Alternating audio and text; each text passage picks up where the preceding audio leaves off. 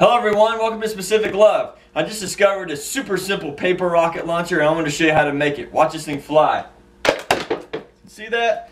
These things will easily shoot 50 feet or more. So let me show you how to make this. Alright, this is all you need to make it. First I got a piece of 1/2 inch PVC, that's 12 inches. Now I painted it, you can leave it white if you choose. You need a 2-liter bottle. The PVC will slide snugly right into the 2-liter bottle. And then you make yourself a paper rocket out of some basic paper and tape. So simple. Well, let me show you how to make that paper rocket. Alright, here's what you need to make your paper rockets. You need your pipe, you need some scissors, you need some tape, and some scrap paper. This just happens to be 7 by 9.5. It does not have to be that size. That's what I had on hand. You take your paper and your pipe and you need to roll your paper extremely tight over your pipe here. You only need about 1 layer, so just get 1 roll started. Take your scissors and cut it off. It does not have to be a perfect cut. This is just your base. Take some tape, throw it over the edge here to keep it down, and you can double check yourself. This should be barely able to slide over the pipe. It should be very tight. Now you take your second piece of paper and you want to make sure you roll it on top of your first. Has to be on top of the first or it will not work.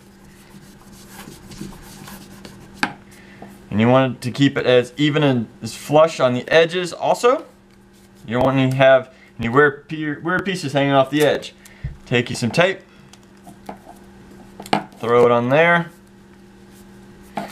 Now, once you have that done, you can slide your top piece of paper roughly a 1/2 inch, like so, off of the end of the PVC pipe.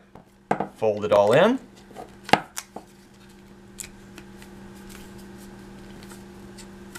Then take some more tape, throw over the ends here.